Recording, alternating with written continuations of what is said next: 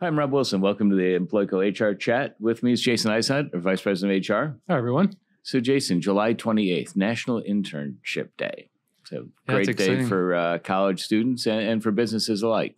Internships are a great way for both the student and the company to benefit. There's advantages that as long as the companies are doing it right and the students are doing it right, it can really lead to some nice beneficial learning on both parties.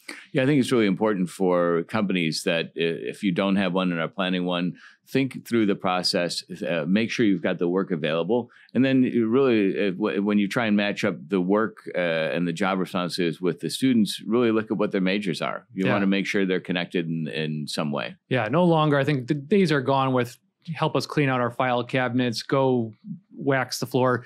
Really, it should be real work assignments and real projects and tied to their major. That's the best idea. And obviously, there's other tips of getting continuous feedback from the intern throughout the process. There's exit interviews, which are a great idea at the end of the internship. But in terms of the actual work, try and create a job description ahead of time. Make it related to the major. Get some easy, doable, build confidence work projects and assignments, and I think you'll have a great success. Yeah, like you said, exit interviews are a great opportunity for you to really learn from the interns. What did you do well? What needs improvement?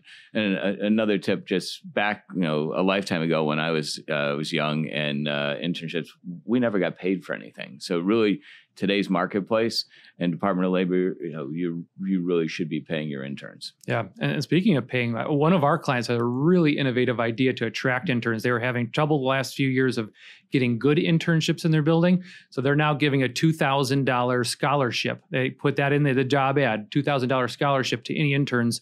So if you think about it, okay, was that $2,000 really? But if at the end they didn't get a good internship and they pay a recruiter $10,000 the next May to try and find someone, that $2,000 compared to the $10,000, it really, really helped them get some really high-end internships for their company. Yeah, it's really a great opportunity as well for you as a company to look at people that you want to hire for next year. So a lot of our clients are doing trips. My youngest son's doing an internship this summer, and it's a great opportunity for businesses and the students to look at, who are you going to be hiring next summer, the summer of 23. So you could really identify those future hires. And in some of the competitive industries, those job offers are happening for those seniors in college by October. Yeah. And stay in communication. So if an internship really did go well, stay in communication at least once a month. Shoot them an email, give them a call, send them a text, instant message. Stay in contact with that kind of former intern before they graduate, if it was a successful internship, because that'll give you a leg up on hiring that person when the school year is done.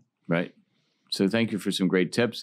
Any questions? Happy to help anytime. HR@employco.com, and we appreciate you checking out our HR chat. Thank you very much.